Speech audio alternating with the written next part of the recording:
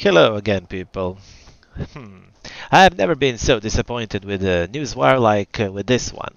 I guess I was just too naive to believe Rockstar will have its redemption regarding Red Dead Online. I would have accepted even the later summer update, but we can be sure in one thing now. Red Dead Redemption saw its last update a year ago. And that's it. Us, who truly love this game, will get endless loops of monthly information regarding bonuses and discounts until we finally get every single piece of clothes in the game.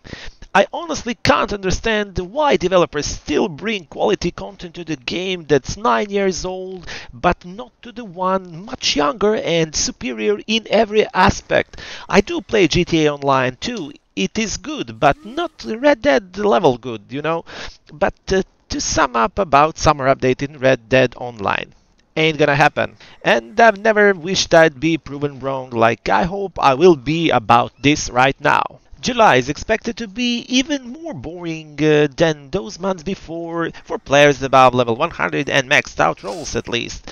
Since this great game still attracts new players, at least you guys will have something to do and have some fun. The month of July revolves around earning potential of Call to Arms mode. It will dish out double experience and gold, so it will be worth your while if you want to pile up gold. I don't know for what, but if you want to, that is great option for you right now. Also, a month-long bonuses for those who play free roam missions, experience and dollars. So the usual charity of dollars is doubled now. Great success! And if you have a bounty hunter license, you will get double experience. But not just regular experience, you will also have double role experience, like a flashback, a recent one. Great success! So, if you're now hooked on an experience train right now, clearing gang hideouts will result in tripled experience. Wow! But you know Rockstar won't disappoint, there's something else. Don't worry about it just yet. 3 times dollars payout on featured series. So, when you play one, you will be able to buy half of the varmint rifle, when priced regularly of course, like in July. And a few more incredible opportunities. Logging in anytime this month will fill your loot box with 15 dynamite sticks and 3 grapes and bolas. And players who surpass level 10 this month and those who did a couple of years ago will get 100 rounds of split point rifle ammo and a 50 shells of incendiary buckshot shotgun ammo. That's actually great! Now, completing 5 round challenges during any week in this month will enrich your wardrobe with blue carbo double bandolier. And when we talk about gunsmith accessories, rank unlocks on all holsters and offhand holsters are removed in July. And a final monthly offer, or shall I say opportunity, is to win 3 rounds of a showdown and get an offer for 50% of any weapon. Great! There are also many discounts prepared for this month, although mostly of cosmetical nature.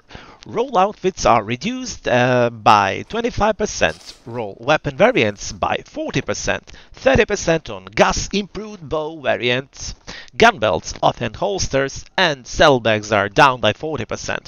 All ammo is half priced. All multi-class courses are reduced by 30%. They're cheaper, that's great. Fast travel camp upgrade is 40% cheaper, and actually I'm looking forward to buy this one on my PS5 account. Hats are down by 30%, gloves by 40%, and that's it. There's no returning limited time clothing, but there's a new community created outfit offered for free. Claim all components over at tailors and gunsmiths. And our weeklies are following. Between July 5th and 11th, Explosive series, which revolves around Call to Arms. Playing Call to Arms gets you an offer for 50% of the Lamont revolver, while reaching 8th wave gets you Varmint rifle for free. Between July 12th and 18th, we'll have Hardcore Most Wanted series. Playing Call to Arms this week gets you an offer for 40% of any shotgun. And if you complete anything Blood Money related, it will fill your wardrobe with a red gardenia hat.